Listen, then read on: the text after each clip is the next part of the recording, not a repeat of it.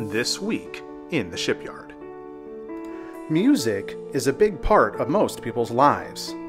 Some people prefer a more classically refined type of music, while others prefer their music to be more robust.